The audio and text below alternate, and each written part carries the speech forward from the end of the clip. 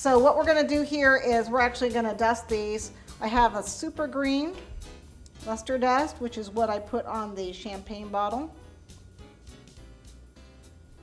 I guess you can do whatever you want, but I like this super green. I don't know why, this just seems to be the color I would expect it to be. I don't know, are they green? And then, so we just paint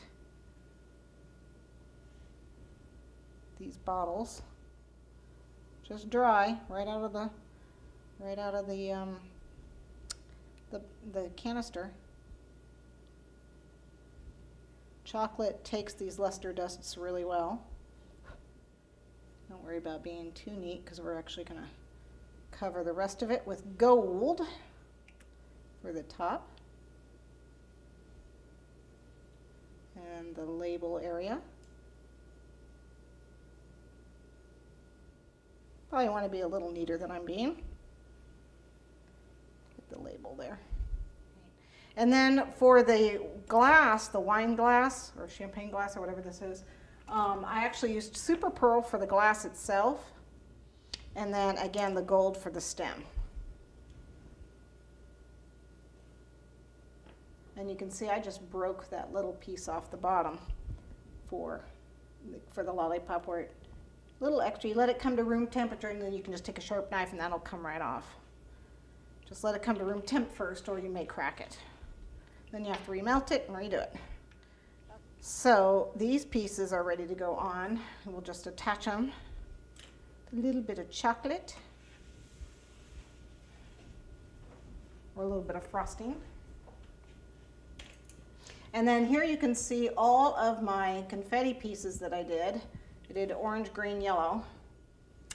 And we have our piece right here, so we don't even need to attach them. Unless you're going to travel it somewhere, you can just sprinkle these on. And then same with the bottles. You can have a clinking glass here on the side. You can have a champagne bottles, maybe, maybe not. There we go. Okay.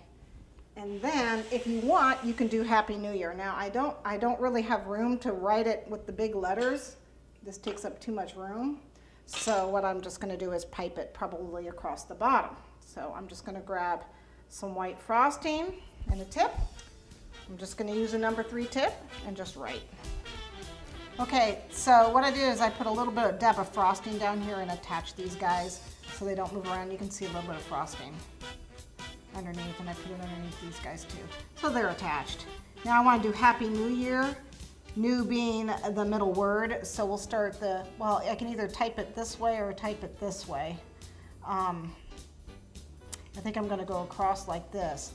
So new needs to be right here. And I have really bad handwriting. And then happy. And there you have your Happy New Year hourglass cake.